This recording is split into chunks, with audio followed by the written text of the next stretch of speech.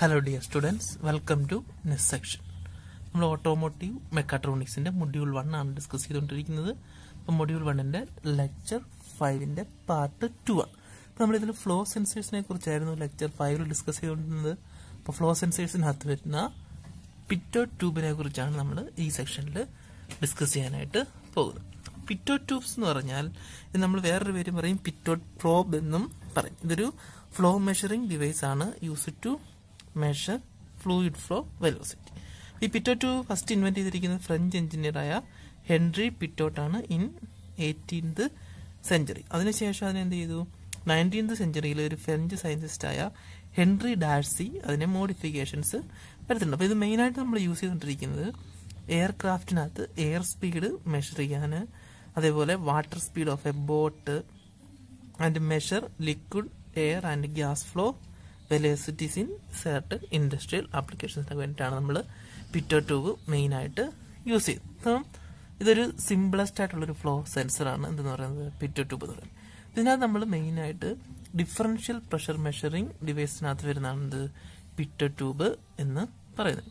അപ്പോൾ ഈ പിറ്റോട്ട് tube differential pressure measuring device എന്ന് പറഞ്ഞാൽ രണ്ട് പ്രഷറുകൾ വരും, അതിന്റെ ഡിഫറൻസ് ആയിരിക്കും എന്ന് പറയുന്നത് എന്ത് നമ്മുടെ അതിന്റെ പർട്ടിക്കുലർ ഫ്ലോ വെലോസിറ്റി എന്ന് പറയുന്നത്. ഇപ്പൊ പിറ്റോട്ട് ട്യൂബിനെ നമ്മൾ ഡയറക്ട്ലി ഒരു പൈപ്പിനുള്ളിലേക്ക് എന്താണ് ഇൻസേർട്ട് ചെയ്യുകയായിരിക്കും ചെയ്യുന്നത്. പിറ്റോട്ട് ട്യൂബ് എന്ന് പറഞ്ഞാൽ ഒരു ബെൻഡഡ് ട്യൂബ് ആയിരിക്കും, രണ്ട് ഓപ്പണിങ്സ് ആണ്. ഒരു ഓപ്പണിംഗ് പൈപ്പിനുള്ളിലേക്ക് നമ്മൾ ഇപ്പോൾ ഫ്ലോയ്ക്ക് പെർപെൻഡിക്കുലർ ഡയറക്ഷനിലായിരിക്കും നമ്മൾ ഈ ഓപ്പണിംഗ് നമ്മൾ പ്ലേസ് ചെയ്തിരിക്കുന്നത്.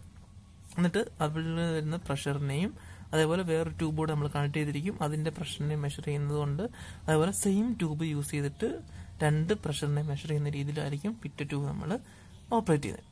അപ്പൊ ഈ രണ്ട് measuring the difference between these pressures നമുക്ക് എന്ത് ചെയ്യും, ഒരു ഡൈനാമിക് പ്രഷർ കിട്ടും. ആ ഡൈനാമിക് പ്രഷർ വെച്ചിട്ടായിരിക്കും നമ്മൾ എന്ത് കാൽക്കുലേറ്റ് ചെയ്യുന്നത്, എയറോ അല്ലെങ്കിൽ ഫ്ലൂയിഡിന്റെയോ സ്പീഡിനെ അല്ലെങ്കിൽ ഫ്ലോയെ നമ്മൾ മെഷർ ചെയ്യാൻ വേണ്ടിയിട്ട് യൂസ് ചെയ്യുന്നത്. അപ്പൊ ഡൈനാമിക് പ്രഷർ ഇപ്പൊ ബെർണോളിസ് ഇക്വേഷൻ വെച്ചിട്ടായിരിക്കും നമ്മൾ ഈ സോൾവ് ചെയ്തിട്ട് ഇതിന്റെ വാല്യൂസ് നമ്മൾ കണ്ടുപിടിക്കുന്നത്. ഇപ്പൊ പിറ്റോട്ട് ട്യൂബിനകത്ത് പറയുമ്പോൾ നമ്മൾ രണ്ട് പ്രഷറാണ് വരുന്നത്, സ്റ്റാഗ്നേഷൻ പ്രഷറും വരുന്നുണ്ട്, സ്റ്റാറ്റിക് പ്രഷറും വരുന്നത്. അപ്പൊ ഇത് തമ്മിലുള്ള ഡിഫറൻസ് ആണെന്ന് പറയുന്നത് ഈ ഡൈനാമിക് പ്രഷർ എന്ന് പറയുന്നത്. അതിനു മുമ്പ് നമുക്ക് സ്റ്റാഗ്നേഷൻ പോയിന്റ് എന്താണെന്ന് അറിയണം. ഇപ്പോൾ ഒരു പർട്ടിക്കുലർ ലിക്വിഡ് അല്ലെങ്കിൽ ഗ്യാസ് ഏതായാലും ഇതിലേക്കൂടെ ഫ്ലോ ചെയ്യാണ്. അപ്പോൾ ഇവിടെ നിന്നൊരു പർട്ടിക്കുലർ വെലോസിറ്റിയിൽ അതിനൊരു കൈനറ്റിക് എനർജിയിൽ ഫ്ലോ ചെയ്യുന്നതിൻ്റെ ആ ഫ്ലോയുടെ പാത്തിലായിരിക്കും നമ്മൾ എന്ത് പിറ്റോട്ട് ട്യൂബിനെ നമ്മൾ പ്ലേസ് ചെയ്തിരിക്കുന്നത്. അപ്പോൾ ആ പിറ്റോട്ട് ട്യൂബിനെ നമ്മൾ പ്ലേസ് ചെയ്ത് കഴിയുമ്പം ഈ ഗ്യാസിന് ഒരു പർട്ടിക്കുലർ വെലോസിറ്റി കാണും. ആ വെലോസിറ്റിയിൽ ഇങ്ങനെ ഫ്ലോ ചെയ്ത് വരുമ്പം ഈ ട്യൂബിന്റെ അവിടേക്ക് വന്നു കഴിയുമ്പോൾ എന്ത് പറ്റും, ഇതിന്റെ വെലോസിറ്റി കുറഞ്ഞു വരും. അപ്പോൾ ആ കൈനറ്റിക് എനർജി നമ്മൾ എന്ത് ചെയ്യും, ഇപ്പം ഇവിടെ വന്നിട്ടത് വെലോസിറ്റി കുറഞ്ഞ് 0 ആയിട്ട് മാറും. എവിടെ, ഈ പർട്ടിക്കുലർ പോയിന്റിലെത്തും. ആ പർട്ടിക്കുലർ പോയിന്റാണ് നമ്മൾ സ്റ്റാഗ്നേഷൻ പോയിന്റ് എന്ന് പറയുന്നത്. ഇപ്പൊ സ്റ്റാഗ്നേഷൻ പോയിന്റിൽ വെലോസിറ്റി 0 ആയി മാറിക്കഴിയുമ്പോൾ എന്ത് പറ്റും, ഇതിന്റെ കൈനറ്റിക് എനർജിയെ പ്രഷർ എനർജി ആയിട്ട് കൺവേർട്ട് ചെയ്യും. നമ്മുടെ പർട്ടിക്കുലർ ലിക്വിഡ് അല്ലെങ്കിൽ എയർ എന്ത് ചെയ്യും, ഈ ട്യൂബിനുള്ളിൽ കൂടെ മുകളിലേക്ക് റൈസ് ആയിട്ട് വരികയും ആ റൈസ് ആയിട്ട് വരുന്നത് എന്ത്, ആ പർട്ടിക്കുലർ പ്രഷറിനാണ് സ്റ്റാഗ്നേഷൻ പ്രഷർ എന്ന് പറയുന്നത്. നമുക്ക് സ്റ്റാഗ്നേഷൻ പ്രഷർ എന്ത് ചെയ്യാൻ പറ്റും, ഈ ട്യൂബിനുള്ളിൽ നമുക്ക് മെഷർ ചെയ്തിട്ട് എടുക്കാനായിട്ട് സാധിക്കും. ദെൻ ഇവിടെ ഒരു സ്റ്റാറ്റിക് പ്രഷർ എന്ന് പറഞ്ഞാൽ നോർമലി ലിക്വിഡ് അല്ലെങ്കിൽ ഏതെങ്കിലും ഫ്ലൂയിഡ് ഫ്ലോ ചെയ്യുമ്പോൾ ഉണ്ടാകുന്ന പ്രഷറിനാണ് സ്റ്റാറ്റിക് പ്രഷർ എന്ന് പറയുന്നത്. നമ്മൾ എക്സ്ട്രാ ഒരു ട്യൂബിനെ ഇവിടെ ഫിറ്റ് ചെയ്തിട്ടുണ്ടായിരിക്കും. ആ ട്യൂബിൽ നമുക്ക് എന്ത് കിട്ടും, സ്റ്റാറ്റിക് പ്രഷറും കിട്ടും. അങ്ങനെ നമുക്ക് രണ്ട് വാല്യൂസ് കിട്ടും. എന്നിട്ട് ആ രണ്ട് വാല്യൂസിനെ വെച്ചിട്ട് നമുക്ക് ഇക്വേഷൻ ഉണ്ട്, stagnation pressure is equal to static pressure plus dynamic pressure. അപ്പൊ ആ ഡൈനാമിക് പ്രഷർ നമുക്ക് എന്ത് ചെയ്യാൻ പറ്റും, ആ ഇക്വേഷനിൽ നിന്ന് കാൽക്കുലേറ്റ് ചെയ്യാനായിട്ട് പറ്റും. അപ്പോൾ അതാണ് ബെർണോളിസ് ഇക്വേഷൻ എന്ന് പറയുന്നത്. Stagnation pressure is equal to static pressure plus dynamic pressure. ആ ഇക്വേഷൻ വെച്ചിട്ട് ബെർണോളിസ് ഇക്വേഷൻ വെച്ച് നമുക്ക് എന്ത് കണ്ടുപിടിക്കാം, ഈ ഡൈനാമിക് പ്രഷർ എത്രയാണെന്നുള്ളത് മെഷർ ചെയ്യാൻ പറ്റും. എന്നിട്ട് ഈ ഡൈനാമിക് പ്രഷർ ആയിരിക്കും, ഡൈനാമിക് പ്രഷർ എത്ര അപ്പം സ്റ്റാഗ്നേഷൻ പ്രഷറിന്റെയും സ്റ്റാറ്റിക് പ്രഷറിന്റെയും ഡിഫറൻസ് ആയിരിക്കും എന്ന് പറയുന്നത് ഡൈനാമിക് പ്രഷർ. അപ്പൊ ഡൈനാമിക് പ്രഷർ വെച്ചിട്ട് എത്രയാണ് ഫ്ലോ എന്നുള്ളത് നമുക്ക് മെഷർ ചെയ്യാനായിട്ട് സാധിക്കും. അതാണ് പിറ്റോട്ട് ട്യൂബിന്റെ മെയിൻ ആയിട്ടുള്ള വർക്കിംഗ് എന്ന് പറയുന്നത്. നമുക്ക് as the tube contains a fluid, the pressure can be measured. Moving fluid is brought to rest as there is no outlet to allow flow to continue. അതിനാണ് നമ്മൾ സ്റ്റാഗ്നേറ്റ്സ് എന്ന് പറഞ്ഞാൽ അല്ലെങ്കിൽ സ്റ്റാഗ്നേഷൻ പോയിന്റ് എന്ന് പറയുന്നത്. This pressure is the stagnation pressure of the fluid, also known as the total pressure or the pitted pressure എന്ന് നമ്മൾ അതിനെ പറയും. The liquid flows up the tube and when equilibrium is attained, the liquid reaches a height above the free surface of the water stream. അതാണ് നമ്മൾ നേരത്തെ കണ്ടത്. Liquid എന്ത് ചെയ്യും, ട്യൂബിനുള്ളിൽ ഫ്ലോ ചെയ്തിട്ട് ഇക്വിലിബ്രിയത്തിലെത്തുമ്പോൾ ഒരു ഹൈറ്റിലേക്ക് അത് മാറും.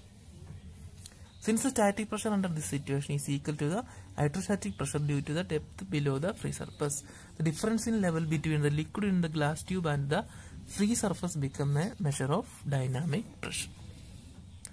ഇതിന്റെ വർക്കിംഗ് നമ്മൾ നേരത്തെ ഡിസ്കസ് ചെയ്ത പോലെയാണ്.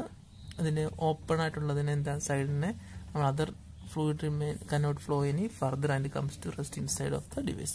A diaphragm inside the pit tube separates the incoming pressure from the stagnation pressure of the system. The difference between these two measurements determine the fluid rate of flow. The pitted tube can itself be through a small hole in the duct with the pitted connected to a U-tube water gauge or some other differential.